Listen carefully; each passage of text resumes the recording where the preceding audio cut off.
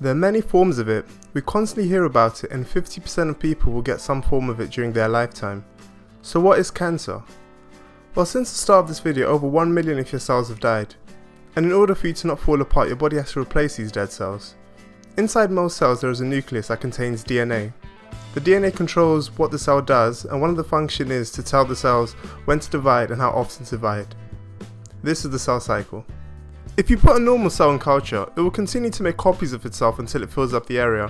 And if one of these cells dies, then the cell close by will copy itself to fill the space. This is the foundation of life, and how you went from being a zygote to the person you are now. It's also how your body can heal itself and replace cells.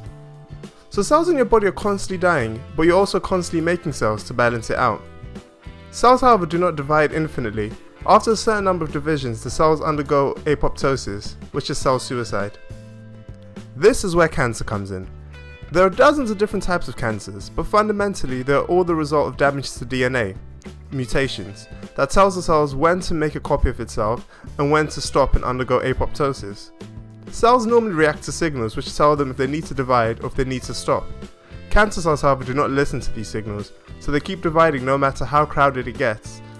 They are essentially immortal, and as long as they have enough nutrients, they will keep dividing, leading to tumours. There are two types of tumours. If the abnormal cells are restricted to one area, then it's called benign. This is not cancer. However, if it spreads, then this is a malignant tumour, and this is cancer. These types of tumours can spread into other parts of the body, depending on where they are. If they get into the circulatory system, then they can move to virtually any and multiple parts of the body. This is a very dire situation. Cancers are typically named based on the parts of the bodies they are found in. All of us will have mutations in our cells, but normally the body can deal with them before it gets out of hand. However, certain things can increase the number of mutations that can lead to cancer. Things like smoking, obesity, UV damage, certain infections, radiation, and many more.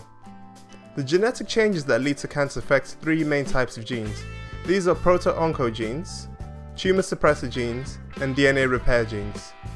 Proto-oncogenes are involved with normal cell growth and division, so if these are damaged, this can lead to cells being able to grow abnormally.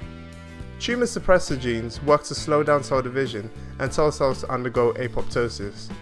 And finally, DNA repair genes work to fix damaged DNA. So if they're affected, cells can accumulate mutations which can lead to cancer. Thank you for watching today's video. If you have any questions, please leave them in the comment section below, and don't forget to subscribe to get more videos. I hope you have a great day.